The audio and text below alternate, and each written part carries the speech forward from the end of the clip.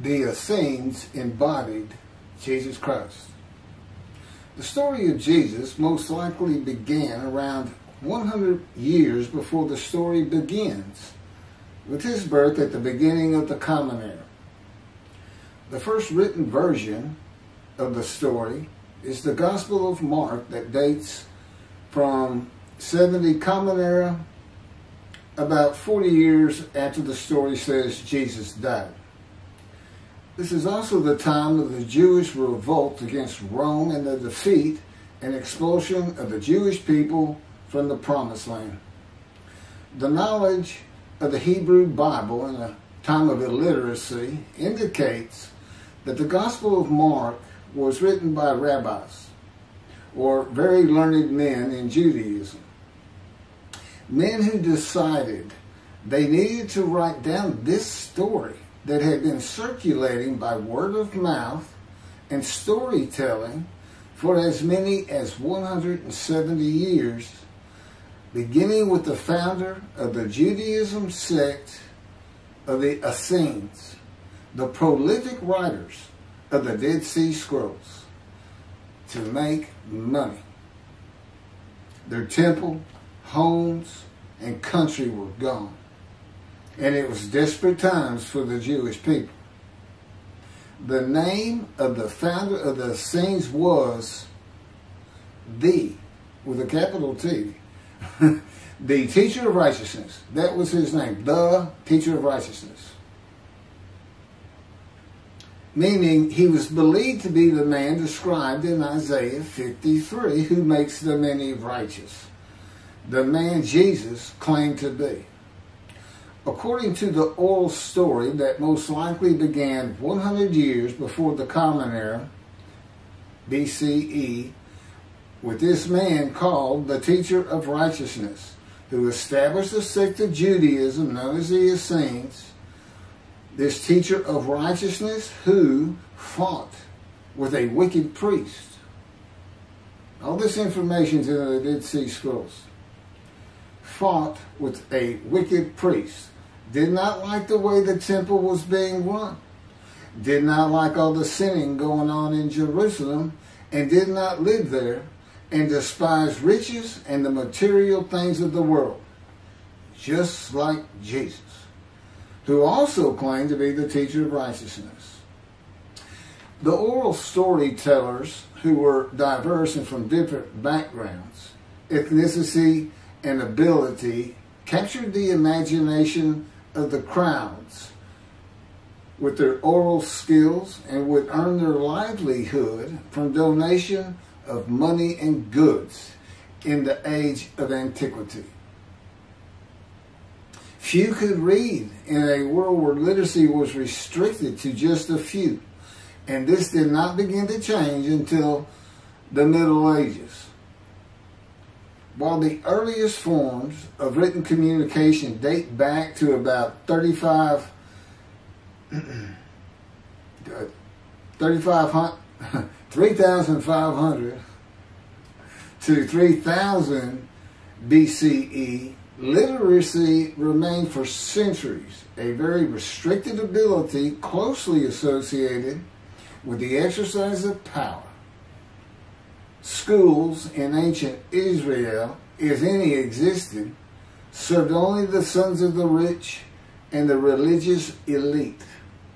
Storytellers in general would be very learned men, captivating the imagination of the crowds at the gates and the meeting places of Jerusalem, with tales that people of a harsh and brutal time wanted to believe in. A time when medical treatment was primitive and life expectancy was 30 to 35 years, averaging those who died at birth to those who died with long life into their 70s and beyond. A time when people believed in mythical gods and gods who were men, and making sacrifices to gods for favor and for safety, healing, long life, crops, and fertility. The Dead Sea Scrolls are generally thought to have been produced by the Essenes. No one really doubts it anymore. And the Essenes are a group that protested the way the temple was being run. Many of the Essenes went to the cliffs and the caves east of Jerusalem by the Dead Sea, known as Qumran, to prepare the way of the Lord, following the commands of the prophet Isaiah. Today, in this day, the day of the Lord, because the land brooms again, the Jewish people have returned, and Jerusalem and the ruined cities have been rebuilt, Elijah clears the way for the Lord. They went to Qumran to get away from the sinning of the people of Jerusalem and the ways of the religious elite at the temple, which would have been Pharisees and Sadducees. The Essenes are never mentioned.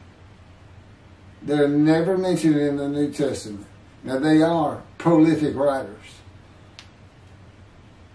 And they had their own gate. They had their own gate throughout the life of Jesus and for 40 more years until Jerusalem was destroyed. And that in 70 Common Era, when everything was being destroyed, that's when they put those scrolls deep into pottery, big pottery, and buried them. That's what kept them from disintegrating into dust.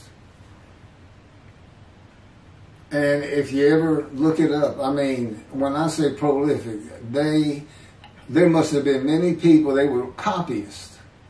But they also did, well, I'm going to get to it. They made commentary on the scrolls. One of the first leaders of the Qumran community, again, was the teacher of righteousness, identified in the Damascus document and the Habakkuk Pesher. A Pesher is a type of commentary in Hebrew. In the Pesher literature, the teacher of righteousness is presented as a founding figure who directly clashed with an opponent called the wicked priest.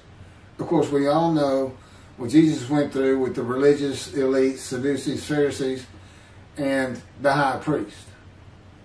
This was the wicked priest in his day, 100 years before the birth of Jesus.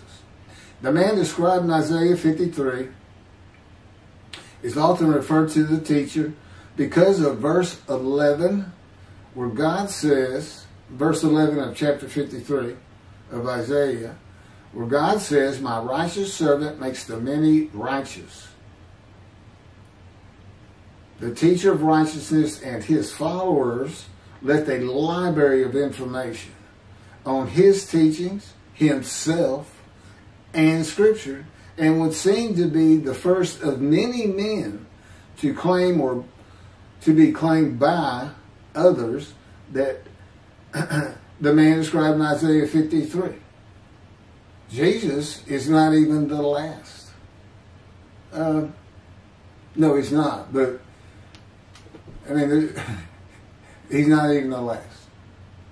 The Hebrew noun pesher is found in the Hebrew of the Qumran scrolls in the sense of meaning, explanation, interpretation. It is similar to a midrash in the Talmud. Various biblical texts were deemed prophetic and were subjected to pesher interpretation even when appearing in non-prophetic literary context. A copy of the pesher of Isaiah dates to the beginning of the 1st century Common Era. The pesher of Habakkuk attributes this technique to the founder of the community, the teacher of righteousness. In other words, this pesher is written during Jesus' life. And they had their own gate, the gate of the Essenes. The Qumran sect, like the broader Jewish movement from which it sprang, took a critical view of the established orthodoxy of its time, believing Israel to be under divine judgment, regarding itself as the true remnant of Israel and awaiting its imminent vindication. at the, quote, end of days. At the end of days, evil would cease, the wicked would be destroyed, and the righteous would live under a divine blessing. This is not unlike the teachings in Judaism today of a redemption, restoration, and exaltation of the Jewish people by the world of Gentiles, the nations, with peace throughout the world. When the Anointed One comes, the Anointed One means Mashiach.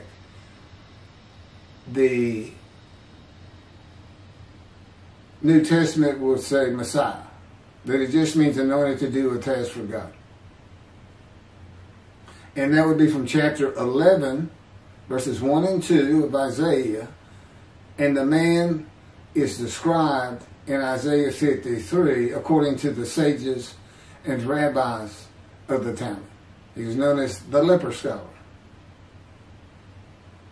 And that's because it's a man suffering familiar with disease, sickness that will bring you to grief and be exposed to death.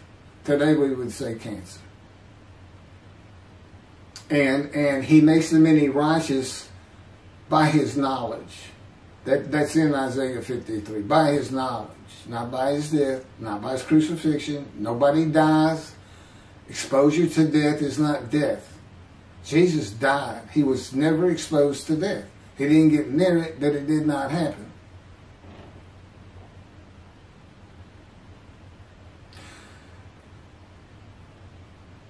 This time that the Essenes were waiting upon, that they thought was imminent, did not happen for them. And it is this teaching that Jews for Judaism uses in the analysis that Isaiah 53 describes the Jewish people as God's righteous servant, as one man, Israel. The persecution of the Essenes and their leader, the teacher of righteousness, probably elicited the sect's apocalyptic visions. These included the overthrow of the wicked priests. Jesus pointed an accusing finger at the high priest and told him, "You shall see me return." Oh, sounds threatening to me. The wicked priests of Jerusalem and of the evil people, and in the dawn of the Messianic age, the recognition of their community as the true Israel. Josephus Flavius describes this sect, the Essenes. This is a man living at the time. People wrote back then, but you can't find anything written by Jesus or about Jesus until after the destruction of the temple.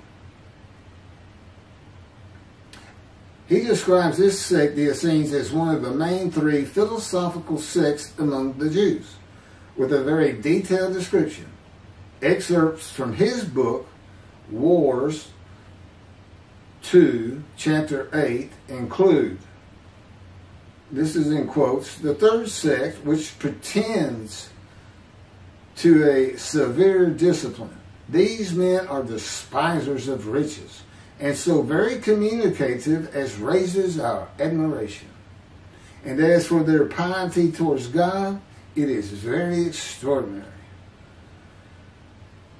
You would think that Jesus would have been in this thing. He fit right in. But again, we never hear a single word about these prolific writers. The other two philosophical sects were the Pharisees and the Sadducees. In the New Testament, the Essenes are never mentioned, as I said. All the stories of Jesus and his clashes with the religious elite of Jerusalem in the New Testament are with the Pharisees and the Sadducees. According to this same Josephus, the name of the gate in the southern wall of Jerusalem at Mount Zion was called the Essenes Gate. Everything about the Essenes says Jesus would have been one.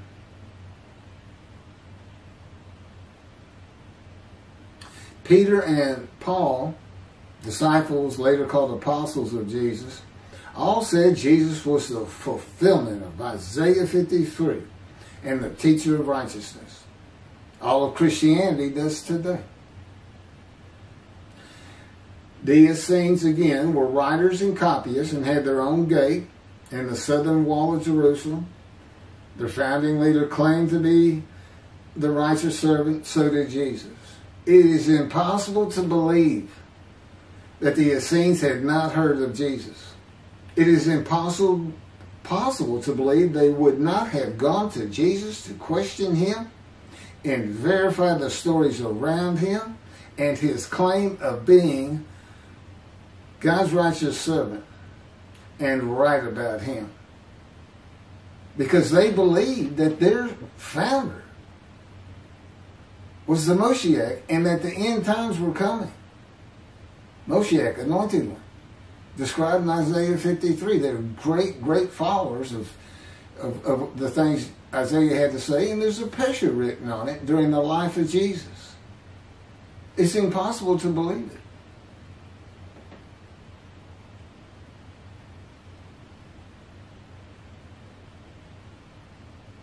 We're talking about a man that healed the sick, removed blindness, had the cripples walk, fed 5,000 people with 5 loaves of bread and 2 fish, walked on water, turned water to wine, raised the dead, was crucified, and 3 days later came back to life? And you think these people, how about Joseph Philaetus? Why didn't he mention that? He talks about the destruction of the temple. He was there. The Essenes were present in and around Jerusalem for 100 years before the birth of Jesus and another 40 or so years after his death at the age of 30 in the first written story of him and his life in 70 Common Era. There is not one word written by the Essenes of Jesus. There is no account in the New Testament of Jesus and an Essene. There are no writings or even a mention of him by a single person or a group that was part of his generation while he was alive. There are no writings by Jesus. And prophets of God, men of God, servants of God had been writing for him throughout the biblical times until he stopped talking to his prophets. The Hebrew Bible ended. The last prophet he spoke to, Malachi. Malachi chapter 3, the last chapter of the prophets,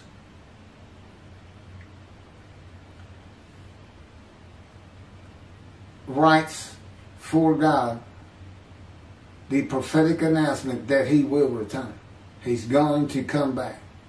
Now, I've already talked about the 5 prophecies of Jesus of when he will return, and every single one of them was false. He didn't return, and his generation sums it up. Those who pierced him with the spear on the cross, he says in the Revelation on the first page, verse 7, those who pierced me with a spear shall see me return. I'm coming back quickly, quickly. Nothing was written by his disciples. There are no writings by Herod or Pilate or any Roman newspaper, poem, or book of this man who healed the multitudes, fed the poor, walked on water, raised the dead, turned water to wine, was crucified and rose from the dead to human life, and then rose to heaven. That's where he's supposed to be returning from. While there are 3 Gospels under the names of 3 disciples, they are all considered pseudepigrapha. In Greek, that means falsely attributed. Writings which were attributed to authors who did not actually write them. And they were all written long after the death of Jesus, these Gospels, full of quotes and teachings from Jesus himself. Quoted parables, long speeches, Sermon on the Mount, long sermons that could not be accurate if passed by word of mouth. There is only one answer. The Essenes themselves, these writers and the storytellers of the day, had put this story together. And even though the writers of the gospel knew full well these rabbis are learned men of the Hebrew Bible, they knew it didn't really fit. But you know what else they knew? Nobody could verify it. Nobody could check them. Nobody could check them. Now, I just did a video on the deceptions. The deceptive, it covers just Matthew. And there's 3 different stories of him and deceits in every one of them that you can go look up now. You can verify these things that I'm saying. I'm quoting them. I give the chapters, the books they come from. You can see Jesus change Zechariah, verses 9 and 10, the verses, from riding an ass into Jerusalem and being crucified, as Jesus said all the prophets said of him, to what the prophet actually said. You can go look at it. He said he's going to go and defeat Rome, defeat the enemy in Rome, which in Jesus' time, in Jerusalem, and be king of the world, which at the time would have been the nations of the Middle East. And he would tell them all to surrender. That's actually, that's part of the verse itself, verse 10. And he would defeat the enemy and have the nations surrender and be king from sea to sea, lands into ocean. I mean, you can't get more deceitful than that. You can't lie greater than that. You're manipulating Scripture, God's holy word, manipulating it, deleting a verse 10, telling your disciples, tell everybody these things. That's why he's telling them. Tell everybody these things. I'm going in. They're going to kill me. Okay. That's what the prophets say. Don't forget. I mean, that's what he's doing.